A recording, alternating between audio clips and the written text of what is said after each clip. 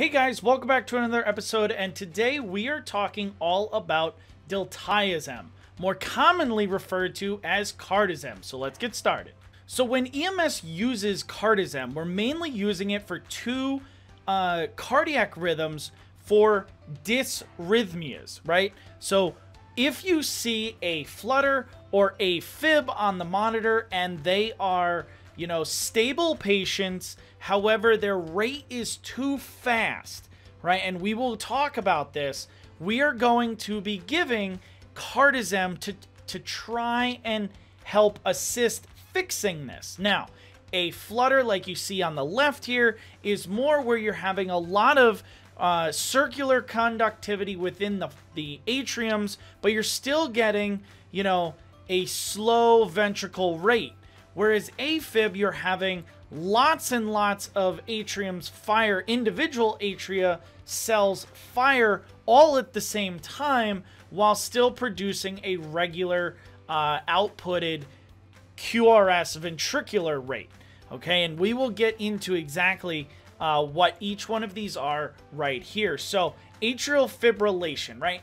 AFib is an irregular rhythm, which means there's no discernible pattern to any of it, right? The no P wave is a big one. It's literally just going to look like a bunch of artifact, right? No isoelectric baseline. So we don't actually know where, like an ST elevation may or may not start, because it could wave up and down depending on the rhythm. Right? There's variable rates. We could have an AFib in the 60s, or we could have an AFib in the 220s. It really just depends on where that variable rate is, and are they symptomatic or not symptomatic, right? It's always a narrow QRS because this is a narrow complex tachycardia, and it is the most common sustained arrhythmia. People live with this all the time.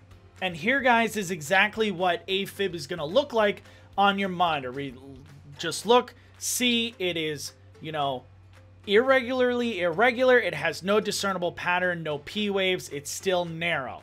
Okay, this is the big thing of AFib.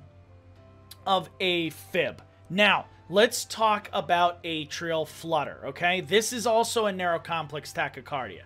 We're going to see a sawtooth P wave pattern, and I'm going to show you that here in a second. This is a variable atrial rate, okay? This is a very fast rhythm. I've seen anywhere from 150 almost to like 250, but researchers have shown this is a 200 to 400 atrial rate easy, okay? It's the ventricular rate is dependent on the AV conduction ratio, which we're going to go into in the next slide here. And remember, because it's a narrow complex tachycardia, it is going to have a narrow QRS complex. So going into rates, like I said, atrial rate 200 to 400 beats per minute, and that ventricular rate. If you see a 2-to-1 flutter, your ventricular rate is around 150 beats per minute. If you see a 3-to-1 flutter, it's going to be around 100 beats per minute in the ventricle rate. And if it's a 4-to-1 flutter, you're going to have a ventricle rate around 75 beats per minute. Now, these 2-to-1, 3-to-1, 4-to-1 flutters, the atrial rate could be 220, but your ventricle rate might only be 100. Okay, so just keep this in mind when you're looking at atrial flutter. Now, what does AFib look like? It is going to look something like this. Okay, now, each one of these sawtooth blades is going to be your P wave, okay? And then you have your narrow complex QRS. So this is actually a 4-to-1 flutter. You have 4 P waves per 1 QRS complex. So QRS rate here would be around 75 beats per minute for a 4-to-1 flutter. The biggest thing, like I had mentioned, is this sawtooth P wave pattern. Right? If you transition your rhythm strip upside down, you can actually clearly see it's literally like a sawtooth edge, like you would see on any type of like handsaw or something to that nature. So now we're going to get into exactly what Cardizem is and what it is doing for the body, right? Cardizem is a calcium channel blocker. This is going to mean it's going to inhibit the calcium influx into cardiac and vascular smooth muscle. And this is always during repolarization, okay? Now, you gotta know your tropes, right? Your cardiac tropes, your inotropic, dromotropic, and chronotropic here. I'm gonna link a video up in the corner of this video to take you to where I explain the tropes in full, but Cardizem gives you a negative inotropic, so that is the strength of squeeze, okay? So it's gonna have a softer squeeze, and it's a negative chronotropic, which means it's going to decrease the heart rate within the heart. Now, we use Cardizem for one specific purpose, and that is to decrease heart rate during rapid AFib or rapid A-flutters.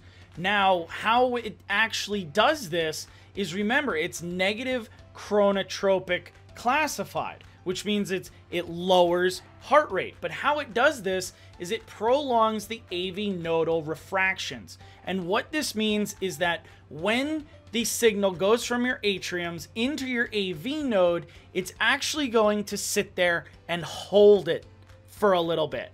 There's already a pause in your AV junction, but Cardizem is going to increase this hold. So as it increases the hold, it only has so many beats that it can push through the AV node down into the ventricles, so it elongates that timing between beats, which then decreases your rate. So that's how this is going to actually function within the heart to lower that heart rate.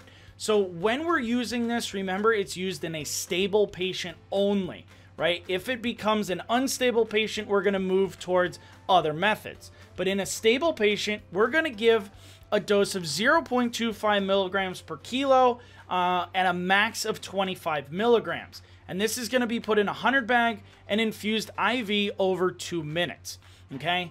If after 15 minutes this doesn't work, the rate doesn't come down, or it goes down and then comes back up, you're going to increase your dose 0.35 milligrams per kilogram to a max of 35 milligrams. Now, just remember, guys, this is the common Cardizem dosage. This is what my area uses. This is what I found on the internet, but just be sure to use your own protocols if they are different from this one here. So guys, that was Cardizem in a nutshell. Remember, we're going to use it on stable patients for narrow complex tachycardias like AFib and A-flutter, because it is going to increase that hold in the AV junction and decrease the rate for the patient. I hope this helps, and take care, stay safe.